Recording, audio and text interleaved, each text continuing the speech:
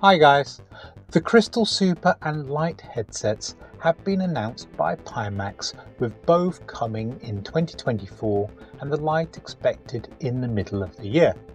The Lite simplifies the features of the original Crystal, bringing the price down to a more affordable range, whilst also dropping the weight.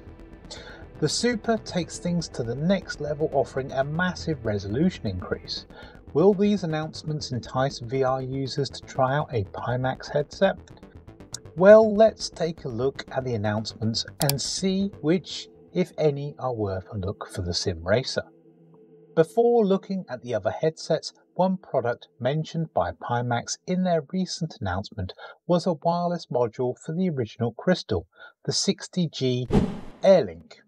Now, they've been showing this for a while now, and it feels a long time coming, especially given that the original Crystal has a battery and other features, and it's had those since day one.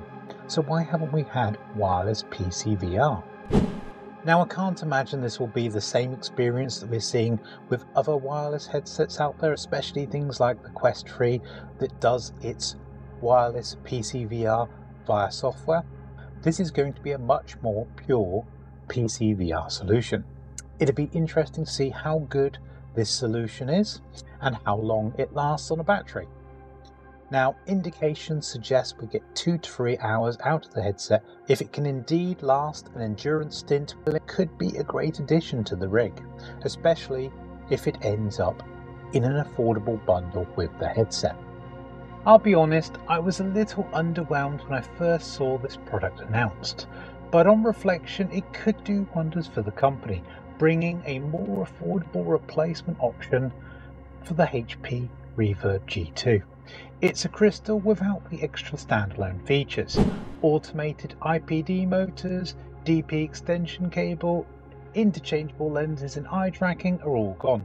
It comes in at a cut price, and it was announced at $699 without local dimming, or $899 with local dimming. That doesn't sound so bad, and with such a saving, it'll appeal to many sim racers and might be a great replacement for the HP Reverb G2, which is showing its age and is on the now dead Windows Mixed Reality platform.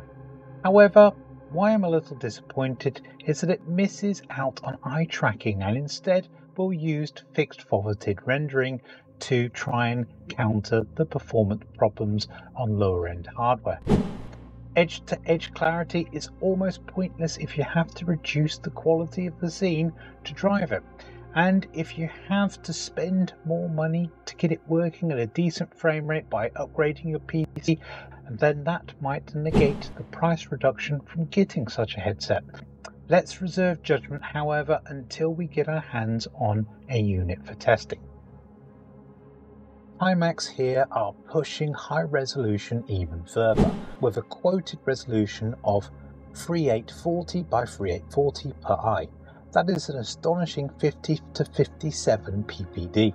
I can see this being one of the highest fidelity headsets in any market, and for eye tracking you can help drive such a resolution with tracked forwarded rendering. Currently that's done through OpenXR Toolkit, but if we can get something from Pimax native in the drivers, it would benefit us on any software that we run. Now, this headset is going to turn up around the same time as the anticipated launch for the RTX 5090, so that might be good, albeit very expensive timing. One thing I found very interesting with this announcement is that the headset will allow for interchange between very high resolution QLED displays and a 4K OLED alternative.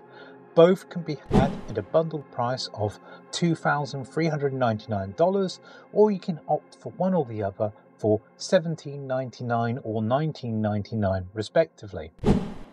Bear in mind though that the micro LED unit will only be able to run at 90 Hz and not 120 Hz. It's also running at a different resolution. I'll be reviewing both of these when they turn up to give my opinion on them from a racer's perspective. The Super is going to be a fully dedicated PC VR headset, so won't have the added weight of the battery and other components that we've seen on the OG Crystal.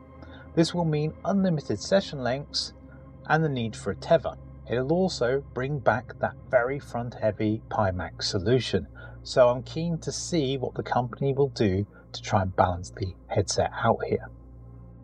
With these offerings, Pimax are showing they are here to stay and have learned some lessons on their journey so far. Only time will tell if they're able to deal with the issues some users have previously reported on the Crystal, like the headset not turning off properly and the latency issues, but they certainly seem to be getting on top of most things, and those won't be a problem for the new headsets anyway, which do away with the problematic standalone mode.